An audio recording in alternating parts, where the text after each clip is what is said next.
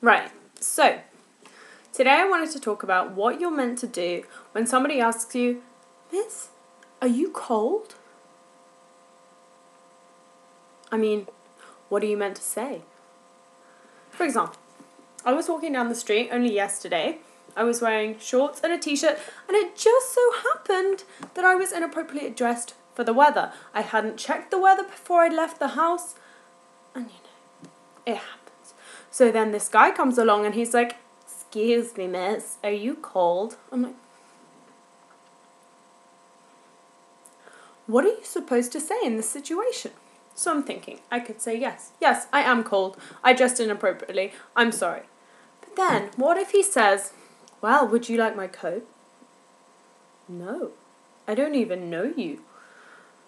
Or then he could say, oh, well, why don't we go get a coffee? Nope, but you don't want to be rude.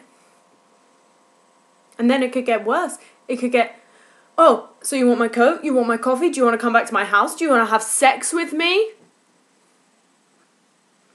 But then we have to assess the risks of what might happen if you say, no, I'm not cold. Don't even worry about it. Okay, so if you took the no option, what are the consequences? One, he could think, oh, so she's probably developed this supernatural ability not to be cold from being a streetwalker or a whore or just generally dressing inappropriately at all times. So that's not an option. Or if you say no, it's like, oh, you just seem like a freak. And especially, I am cold. And now that you've stopped me to ask me if I'm cold, then I'm going to have to stand there shivering. And so really the only answer is yes. But then, obviously, there's the option you could just say, perhaps. But with that level of ambiguity, you have no idea what you're getting yourself into whatsoever.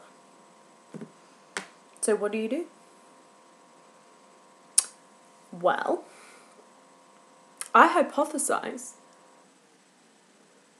that you check the fucking weather before you leave the house. That's me. Thank you.